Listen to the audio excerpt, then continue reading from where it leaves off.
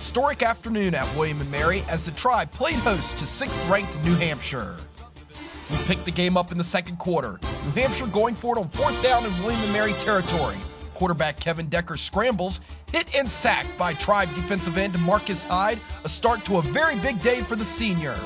Later in the second, Decker scrambles, throws on the run and connects with Mickey Mangieri into William & Mary territory. This would set up a 37-yard field goal for New Hampshire kicker Mike MacArthur to give the Wildcats the 3-0 lead. Ensuing drive for the Tribe. William & Mary quarterback Brake Caprio checks down to running back Jonathan Grimes, and Grimes does the rest, spins his way through traffic, breaking tackles down the sideline, and somehow will take it all the way for the touchdown, an incredible 72-yard catch and run for the senior All-American to give the Tribe the 7-3 lead. New Hampshire looking to respond before the half.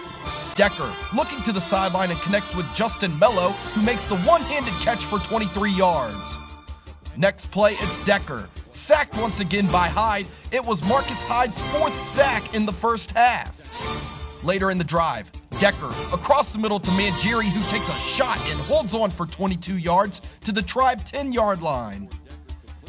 Next play, time winding down. It's Decker throwing one up for his receiver R.J. Harris, who makes a sensational catch in the end zone to give the Wildcats a 10-7 lead at the half. Third quarter, the Tribe looking for another big play out of Grimes. Has Grimes on the screen pass for the first down. Grimes breaking tackles. He's gone. Ensuing drive for New Hampshire.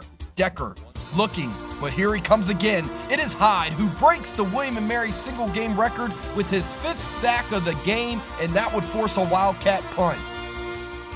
Later in the third, Decker drops back, throws across the middle, and it is picked off by Ivan Tagu. This would set up another big play for the Tribe offense as Keith McBride takes the handoff up the middle and finds a seam for the 50-yard touchdown run to put the Tribe up 21-10. Next Wildcat drive, New Hampshire desperately needing an answer. Decker taking a shot to the end zone, but it is intercepted by Jerome Copeland. Then it was time for Jonathan Grimes to take over as he takes this handoff up the middle for 10 yards as he inches close to the William & Mary all-time rushing record.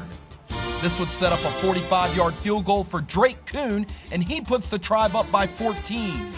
Late in the fourth, Grimes up the middle for 3 yards as Jonathan Grimes cements his name in the record books. Grimes has just become the school's all-time leading rusher.